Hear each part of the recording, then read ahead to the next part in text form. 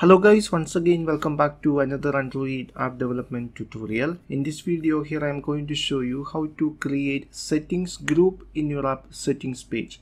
If there is more than 10 settings items, it is better to arrange the items into settings group. So here is an example. So in this page we have some settings group. Here storage is a settings group title. Here text to message is another settings group title, and multimedia messages is another settings group. So now we are going to create a layout similar to this one. So here I already used the same example used in the previous episode. So first here I am going to add the needed strings resources for creating the settings page. So here I add all the needed string resources for creating the settings page. Okay, now we can create the preferences.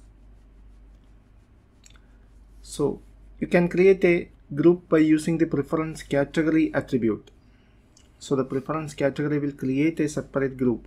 So first here I specify a title for the group.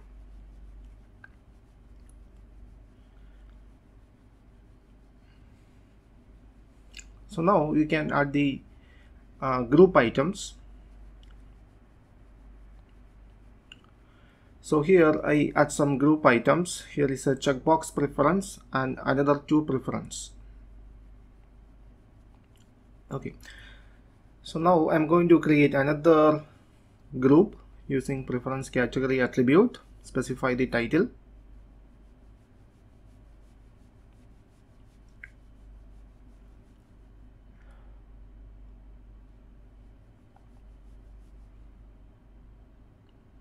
Specify the title for the group,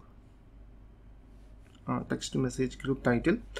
Okay, here also I'm going to add some group items.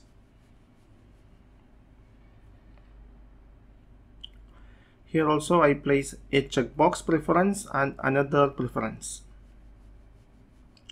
Now add another group. Specify title for the group.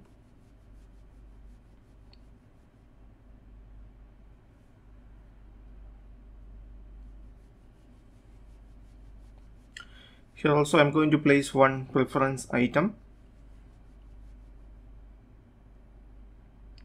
It's a checkbox preference. Okay, so now we can test it. So here is the design. So here we have a 3 group.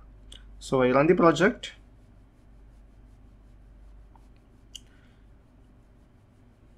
Okay, now the application available on this device. Go to settings page. So here we have a settings page with the groups. So we have 3 group of items: storage, text to messages and multimedia messages. Here we have a checkbox preference. Okay, this is how we create a settings group in your app settings page. I hope you understand the concept. For getting more video tutorial, please subscribe this channel now. Thank you for watching. See you in the next episode.